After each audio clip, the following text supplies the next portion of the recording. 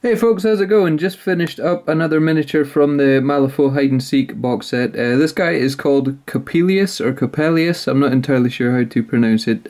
One of the two anyway, I think. But he's a tentacle face dude. He's really interesting pose on this miniature. He's kind of hunched over, which makes it interesting to paint with his arms kind of crossed in front of him there.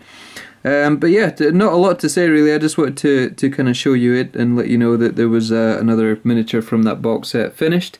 His skin was kind of cool to paint. There's a lot of kind of detail in there that kind of shows up nicely when you start to wash and dry brush it. Like in the tentacles on his face there's a lot of ridges, and then on his head up there's actually a whole bunch of like dimples, some nice texture on there, which is cool. The coat was kind of nice to paint up as well. Just went for the colours that were on the box as best I could. He's kind of in the box, he's kind of hiding in the background there, but you can see he's got like a red coat and black trousers on.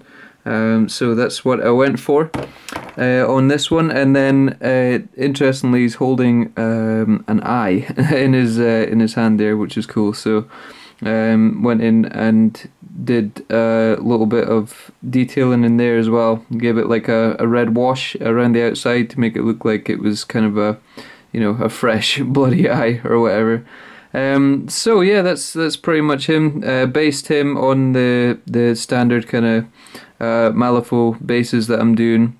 I think I mentioned this in the last video. I'm going to do these sort of cobblestone style bases on all my Malifaux miniatures, apart from maybe the ones that are set in, I think it's called like a bayou, like a swamp sort of setting to them. So I'll maybe come up with a new kind of base for those guys, because I don't think they'll suit this kind of old street town cobblestone kind of base that I've got going on. I mentioned before as well, I'm going to do a little quick tutorial video on how to make bases like this. I did post a picture up on my Instagram showing the process in just and still photo kind of form. But I'll maybe do a video as well, taking you through that. If you want to go check out my Instagram, I post a bunch of pictures, well I intend to anyway, a bunch of pictures on like in progress stuff that might not be in videos, and kind of sneak peek stuff of videos that are coming up. So if you want to head over there, there'll be a link to that on my channel and down in the description as well.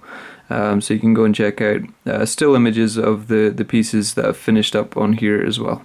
So that's it for now. As I say, this dude is called Coppelius, I think. So that's another one done for the Hide and Seek box set. The next video for the Hide and Seek series, I think, are going to be the daydreams, because I've actually finished two of them.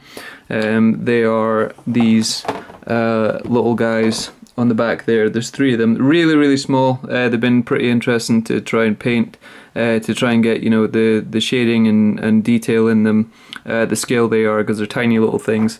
So as I say, I've done two of them already, but I will finish up the third one, and then that'll probably be the next video in this Malifaux Hide and Seek range. So for now, cheers for watching, and I will catch you all later. Goodbye.